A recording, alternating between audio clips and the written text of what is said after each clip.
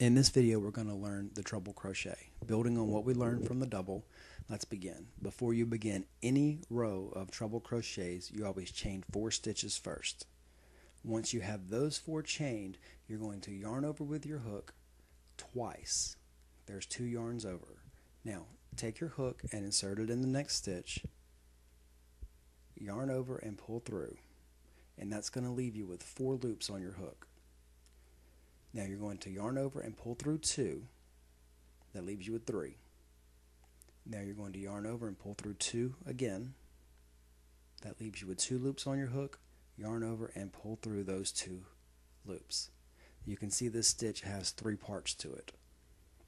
So yarn over twice. Don't forget to do it twice. Insert your hook in the next stitch. Yarn over and pull it through.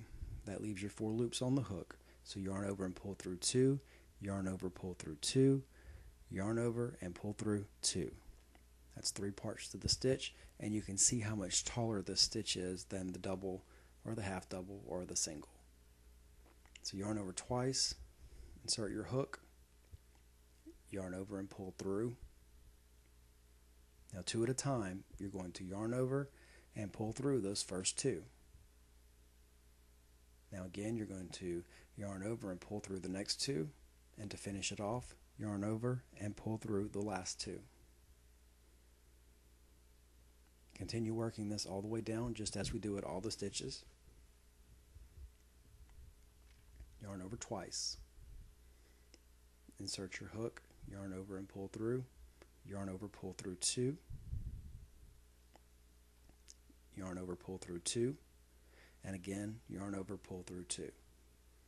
So just watch this a couple of times.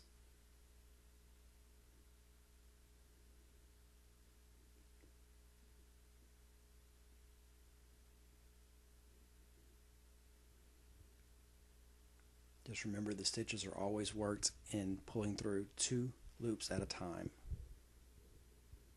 That gives you the 3 parts of the treble crochet.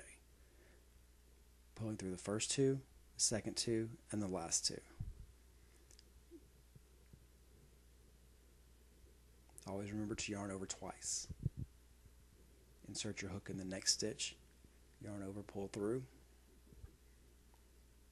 4 loops on the hook, yarn over, pull through the first 2, yarn over, pull through the next 2, and yarn over, pull through the last 2. Work this all the way to the end of your chain,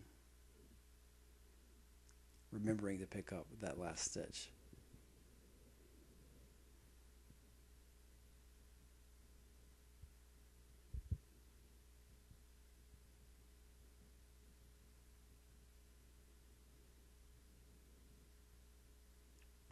Pulling through 2 loops at a time, finish it off with the last 2, and this is what your row of treble crochets look like.